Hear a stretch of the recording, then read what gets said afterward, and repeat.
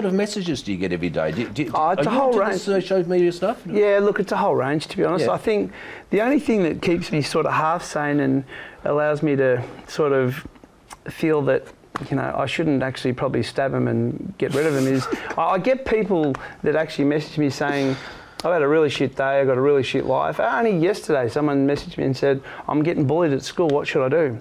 Because I'm really sad, I don't want to go to school. And I come home and watch your videos and it makes me really laugh and be happy. And, you know, like that's one example. People have messaged me and said, you know, I'm sort of on the edge, I feel like I shouldn't be here, I want to commit suicide. And I've actually ended up talking to people. So, you know, I'm not a qualified counsellor by any stretch of the imagination, but people have felt compelled to message me and talk to me about some of their issues and all that. So as much as, you know, it annoys the crap out of me, like, I feel like I've helped a couple of people, which makes you feel good. Definitely. 'Cause you're